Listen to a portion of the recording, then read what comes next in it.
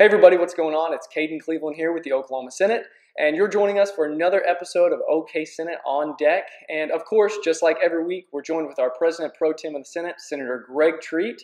And Senator, we're going to be talking about a few different things today, specifically focusing on some of the things that we've worked on in the past and things that the Senate's been able to do. Yeah, but when you look at the past, it's a launching pad to the future. That's right. So I want to look back, but we're also looking back to encourage us going forward. Right. Okay. So hang with us, guys. We're going to be talking about a few different things today. Some really good things that Senator Treat's been able to been involved with over the past few years, and we'll be right back.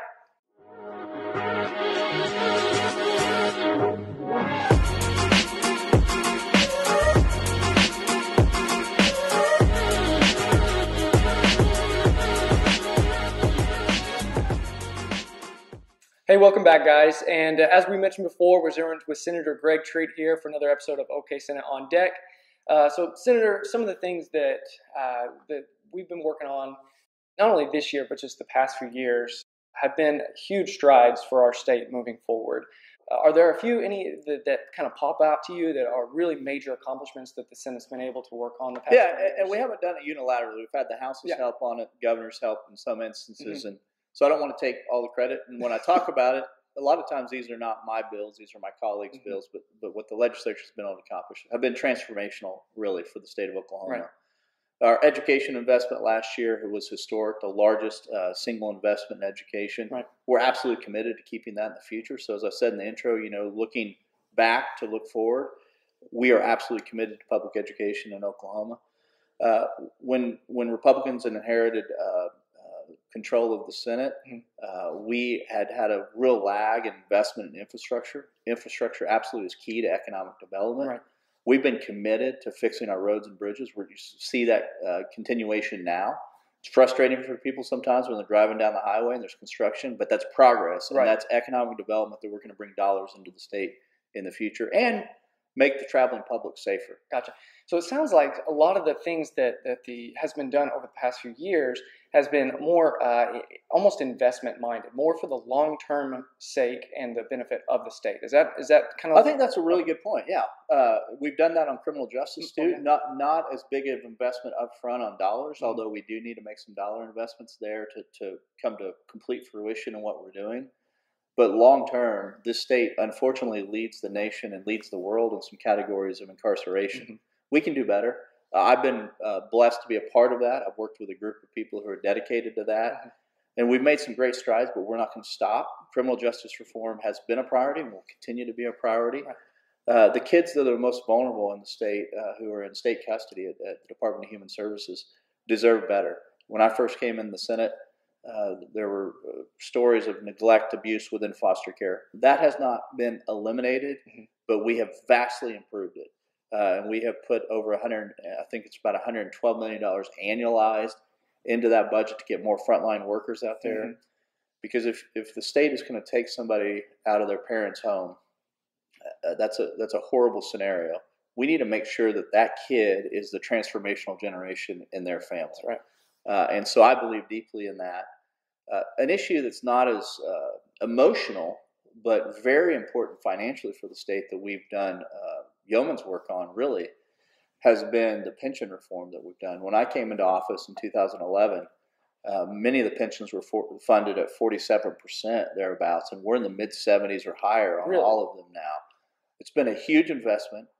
People don't talk about it, but I tell you, our financial state as a state has improved vastly because we've made an investment. Plus, retirees can count on that retirement being there when they get to retirement. Some of the things you mentioned there, the topics that have been worked on, are financial investments. But along with that, you can't just throw money at something and hope that it gets better, right? There's so much going on behind the scenes, policy work, different legislation being run that goes along and really helps to help those things move along, like criminal justice is the perfect example. Yeah, in criminal justice, I'd be remiss if I didn't mention there's a mental health component of that too. And we've shown a commitment, we'll continue to show a commitment to trying to make sure that we invest resources, but also policy changes into the mental health arena.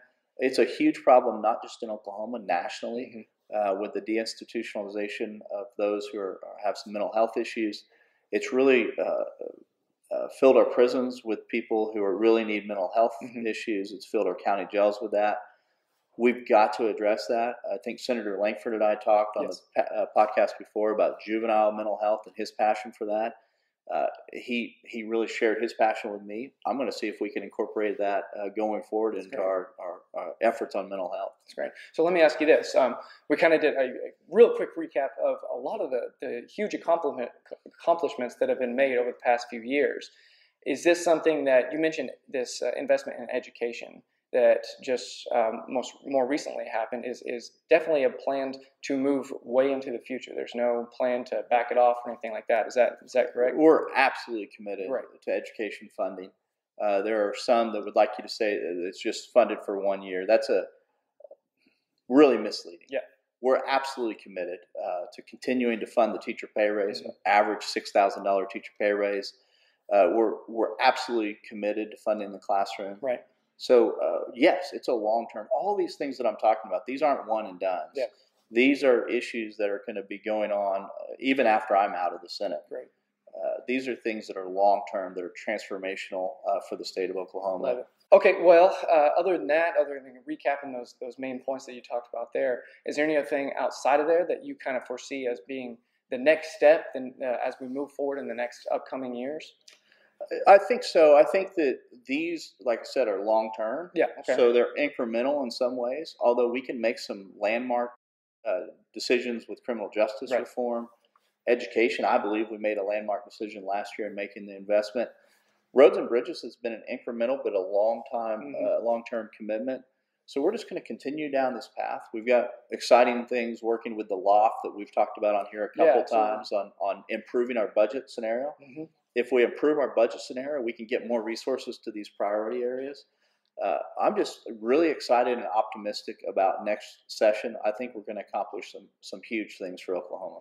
Well, guys, we're about out of time here, but I hope you've been able to kind of see a little bit of everything that Senator Treat's been able to work on, even over the past few years, and more recently, things in education, and how that is really, truly a plan to not just stop, but to continue on into the complete future in our state. So is there anything else you wanted to... Yeah, another long-term transformation happened. You got engaged, I right? did Recently, get right? engaged, yes.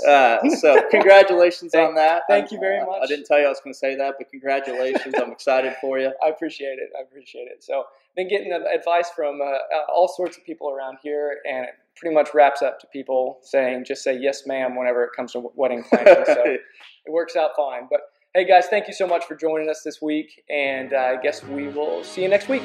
Bye.